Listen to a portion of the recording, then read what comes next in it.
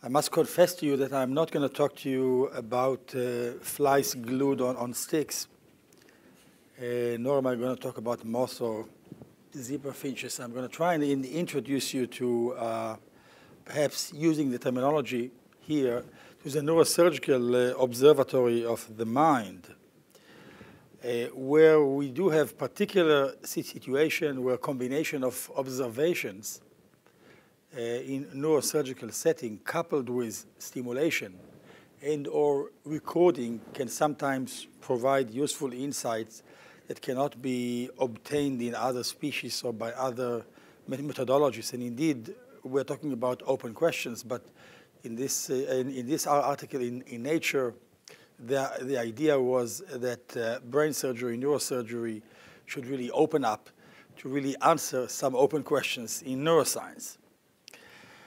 So we'll present our modest first open question, which is going to be really how do objects become mental objects? And really to borrow the terminology of Schopenhauer, really representation of Vorstellung signifies the mental idea or image of any object that is experienced external to the mind. And obviously, we are not in a position to look at every one of those stations in humans, but we sometimes have clinical opportunities, and I will talk today mainly about two areas, and one really happily stands here at the top of this hierarchy, and this is really the area of the hippocampus and the neighboring structures in the medial temporal lobe. And I would start with body of evidence number one, historically, and that was really the observation originally performed by Wilder Penfield. And Penfield was really in a situation in which we are today. It is procedures which are done under local anesthesia. Where you can see the patient here and the surgeon here applying essentially stimulation to the surface of the brain at particular sites. Now, Penfield already has seen in his early experience that some very strange responses came out of this. And in short, these were very complex experiences that were brought just by really gross stimulation of particular sites. For instance, he had a patient that seemed to see herself giving birth to her baby girl. That has happened years before. Now the patient was on the operating table. Penfield, using the terse scientific style, said this, he said, was a strange moment for her to talk of that previous experience, but then I reflected women were unpredictable, and it was never intended that men should understand them completely. Imagine what the reviewer number two would have said about that.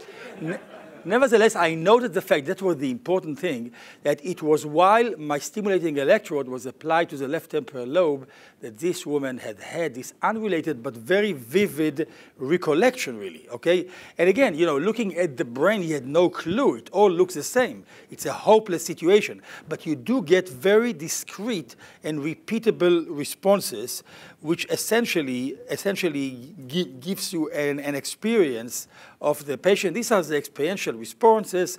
They're always vivid. Two of them never occurred concurrently. There is a doubling of consciousness. I have it in my mind, but I know I am in the operating room. I am not really there, but I am experiencing that. So this is what Eulen Jackson called mental diplopia. So many patients told him that the experience brought back by the electrode was much more real than actually remembering. And yet they're still aware of the present situation. Now, Penfield came up with the idea that there is indeed a stream of consciousness within the brain, and in those areas, the interpretive areas of the temporal lobes, because that's where he was clinically, there is a key mechanism that unlocks the past. So this is body of evidence number one in neurosurgical setting. Now, we're going to move to our second body of evidence, which is really going down to the relevant level. I would say extremely, in an extreme fashion, the only relevant level, of course, the level of the single neuron. You know, if you look at the pyramidal cell, I was just seeing, two days ago in a book, I didn't know that Kahal called the pyramidal cell the psychic cell. Okay, so basically, we are going to look at this area, which is in information processing, is up here, of course, the medial temporal lobe. And we will try and really see what kind of transformation exists there. Now, you have to remember that the medial temporal lobe is very unique in the sense that it creates representations that will be later available for conscious retrieval. And that's the key element. And the cells there will respond in such a way, the neural code in the medial temporal lobe will serve this function, as I hope to show you very briefly. And just, again, we are dealing with patients who are implanted with intracranial depth electrodes in order to identify an epilepsy focus. It's a particular clinical situation. The electrodes are implanted for clinical reasons, but they are very often implanted in that area of the medial temporal lobe. We do have microelectrodes, essentially micro wires, 40 micra, which gives us the ability to really look at single neurons. You can see here those micro wires. This is the hippocampus, and in fact here it goes into entorhinal cortex, which is a primary gateway into the hippocampus. Okay, and we can really look at those cells, neuron number 1, 2, 3. We can pull them apart by methods of cell separation or cluster cutting. And essentially, you look immediately what kind, we can show the patient's images for 1 second each and look immediately at the response. I'll very briefly present this in 5 minutes, this data, so I can move on. And you probably heard some of it before. A lot of this work is done in collaboration with Christoph and some of his brilliant students. So right here you see neuron number 1, and let's imagine that it's one of those 3 guys, and these are the spikes, okay? And that is neuron number 2, very nice, neuron number 3, and we go and present hundreds of those images. And something is happening with neuron number 3. It sort of responds in a specific way. And indeed, what you find out that our code is a specific code. And it's sometimes very specific that out of 100 images of individuals and places, it will respond to 1 or 2. So it really looks at the world not in a essentially same way. It really picks up stimuli which it responds to. So the code is specific. Second, as we have already shown in 205 in this paper, it is invariant in the sense that when you start and taking this specific stimulus and now you vary it, the response does not change. That is, it will respond to all the permutation of a particular person. In this case, it's Halley Berry, but even to the name and even to the sound, essentially, of the name itself. In this cell, which responds to Oprah Winfrey and responds, both to the voice or to the auditory representation and to the iconic representation and to the visual representation of the image. And these type of invariant responses are most prevalent in 2 structures, in the hippocampus and in the entorhinal cortex. Okay? So other properties. It's a conscious code, meaning only that it responds to information which is consciously perceived. And when you do a backward masking, a task with various durations of presentation, you can really see, as in this study from 208, that was done in collaboration with Rafi Malach at the Weizmann, and again by Rodrigo Quiroga as first author, and showing that those images which were recognized really got responses from those medial temporal lobe cells. So conscious. Second, it's a dynamic presentation, meaning this gentleman right here, is a first author in some of those or other papers, but he's one of the experimenters. He walks into the patient room on Sunday, and on Monday there is a cell which responds to this individual invariantly. So it's a dynamic representation.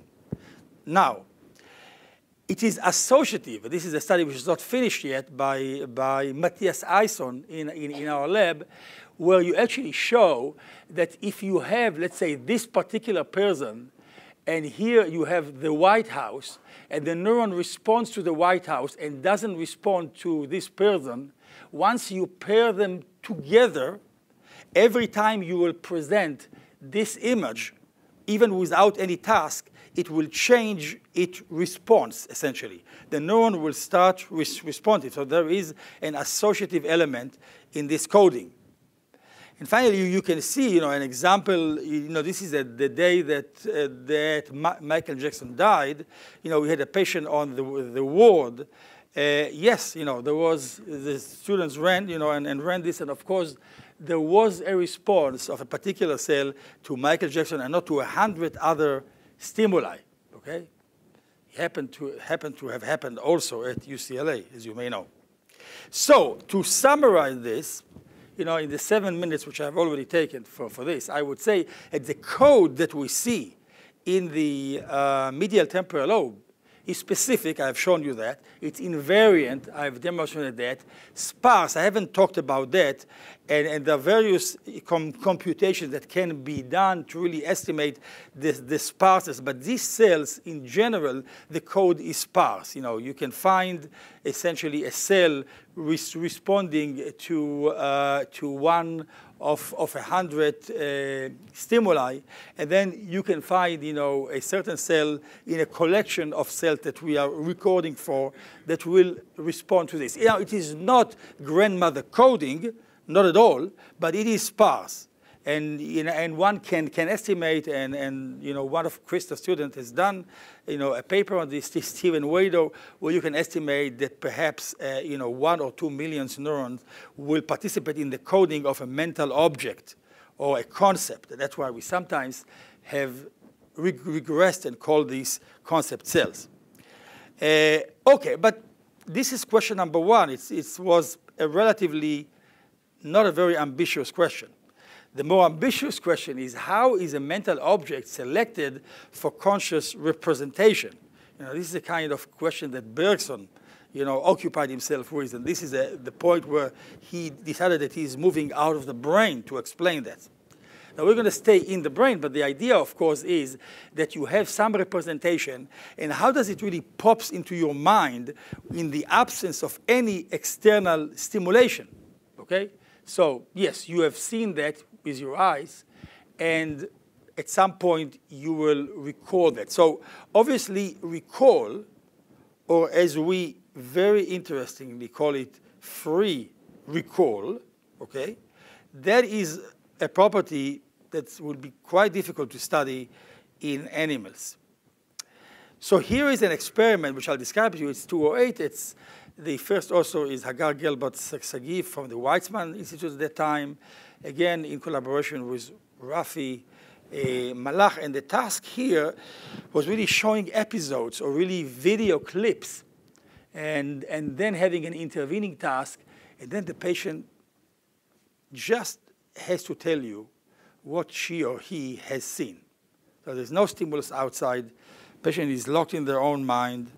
Then there's an experimenter out there who wants the information, obviously, but the information has to come from nowhere, right? It has to pop out somehow. This is a paradigm. Well, first interesting thing is that when you present 20 of these episodes, usually centered around a certain figure or a certain animal or a certain human, then in this case you see that there are very, very strong responses just to representation of Emma Thompson in this case. Every time she appears in a video clip of 10 seconds, you really get very strong, sustained responses over 10 seconds. And then you present all the other, or the other ones which we have used, 10 or 20 more, and there is nothing. So there's something strange here. The response is very strong, and it is obviously over and over. So you will see an example of that.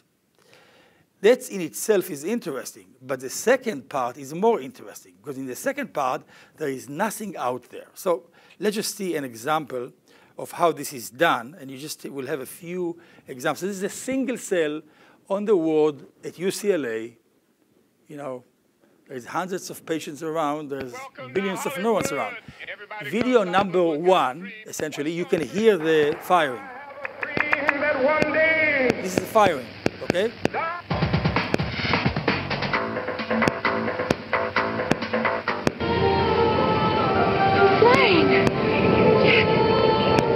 Welcome to Wall Street and the New York Stock Exchange, the world's largest, and surprisingly one of... Hey, Dad! Right on time.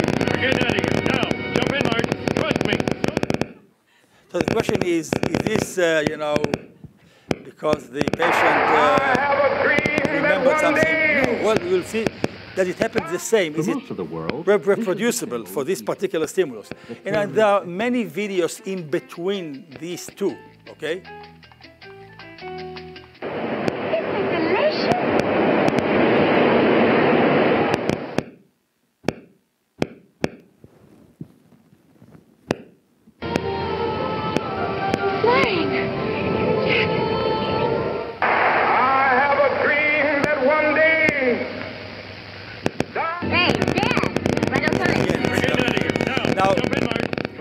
The interesting thing is really what is happening now in the period of free recall, when there is no stimulus out there, essentially.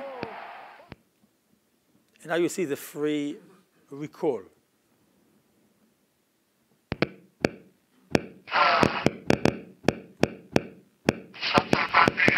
That's the memory coming out. Something about New York, right?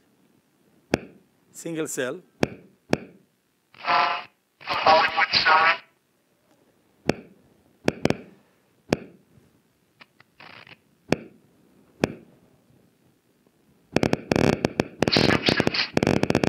The cells start firing, and the recollection comes and continues to a certain point.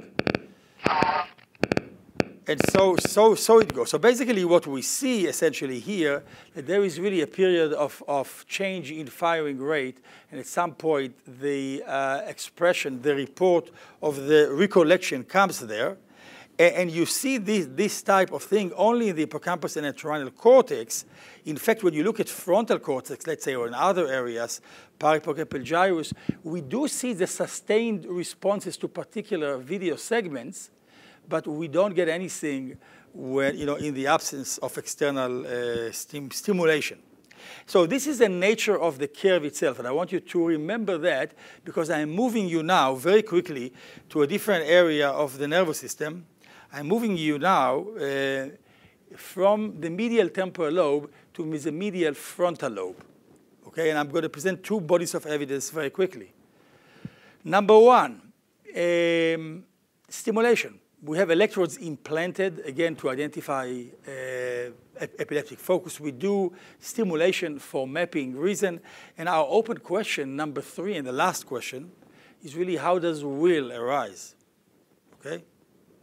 So the first thing which we have seen, in 1991, we have seen it already, that when we stimulated in the area of the SMA and the pre-SMA, the patient would suddenly say, you know, I have an urge to move my hand. And those patients who were verbal enough to really express that, and that was a repeated observation which was later replicated by people in the Cleveland Clinic. So, and that was obtained really in these areas in the medial frontal lobe. Now, of course, that only later, really, we could bring this to the single neuron level, 20 years later, really, where we actually use the Libet experiment, and you probably know about it. You have a clock here. This dot goes around in quick revolution. The patient is instructed to do a certain task, let's say lifting a finger or pressing a button, and then, but paying attention to where the urge first came to do so. And Libet, you know, has obviously looked at the readiness potential, and his insight and his stroke of genius was that he was trying to really put a time frame on this with respect to the point which is known as W, and that's the point where the patient tells you, you know, I really wanted to do it here. But you already see changes before that conscious realization of the will. So bringing this to the single neuron level, in this paper, which we published in this year in Neuron, we really have looked at many sites, really, nearly 1,000 neurons in these areas, and also in the medial temporal lobe. And the bottom line is that you get a lot of responses which look like this, essentially. So cells in the SMA, in the pre-SMA, and also in the anterior cingulate will increase the firing rate about 2 seconds prior to W point, the point of conscious realization of the will, and there's another group which will decrease its firing rate. So basically, you do have, when you summarize this, you do have groups of neurons which increase the firing rate as you approach W. You have another subset of neurons which will decrease it, and you really see it in those regions, the pre-SMA, the SMA, and the ACC, the dorsal and the ventral part of the ACC. And when you and also what you see that the number of neurons which are recruited as you approach W is increasing. So you have two processes, recruitment of more neuron, and each neuron itself is getting its activity higher or lower, depending really if it is an inhibitory or excitatory response. And you can look here, for instance, we looked at 37 neuron, 8 of which you can see here. We recorded simultaneously in a patient, and using an SVM classifier, we can really we can decode this with an accuracy of 75%, 500 milliseconds prior to. And when you're looking at obviously larger population, you are essentially getting much better results, and you are seeing it in the medial frontal lobe, but not in the medial temporal lobe. So this just brings us to the final question. I mean, obviously, this will immediately raise the sinister option of mind reading or the benevolent use of thought projection in brain-machine interface situation. I will not talk about those specific experiments. I'll just show you an example how this can really come into real life. And this is just a study which was done in Israel, Tel-Aviv University, by one of the students there, Omri Peretz, together with Professor Yeshurun and us. And here we used intracranial EEG, looking at the gamma frequency. And you will see here, essentially, you are a driver now, you are approaching an intersection, and the Libet clock is inside your dashboard. So it's a nice situation, and you will have to make a decision whether you want to turn left or right, okay? So you will use, essentially, the gamma power of the electrocorticography, which is recorded at various sites, and you are now approaching an intersection, you're looking at the clock, at some point you will make a decision. This classifier essentially is going to tell you here that the patient is going to turn right, okay? And what happened, eventually he gets a clue. He has to go here or press this button if he wants to turn right. And now we're going back and looking at the point where the decision time is, and this is the point of the prediction time. So it's a more ecological situation where there is actually a choice. And there's a host of studies done now. It's another example. A host of studies done with fMRI trying, of course, I think with less success in terms of the decoding probability to make a prediction. Now, of course, it's one thing to read the mind of somebody who already has a concept in mind. But it's a totally different thing to read somebody's mind before the person himself knows what's in his or her mind. So this is really what this data really brings us to think about. And I'll just like to really end up with the general concept that the medial cortices of the brain really intersect essentially at any point at the present. We are really juxtaposed, between our memories and between our immediate action. And those are two internal generators, essentially. One is a generator for free recall. One is a generator of free will. Somehow, it's very disturbing for us to have this kind of notion of perhaps the lack of free will, although we obviously accept the fact that we do have free recall, which is also determined prior to the realization that we're actually recalling. So I would just end up by saying that this type of work can only be done by dozens and dozens of people, some of which I have mentioned. Again, I want to mention Christoph's contribution to this work, as well as other people such as Rafi Malach at the Weizmann Institute and Yecheskel Yeshurun in Tel-Aviv University, and many others who are here. And I want to thank you for your attention.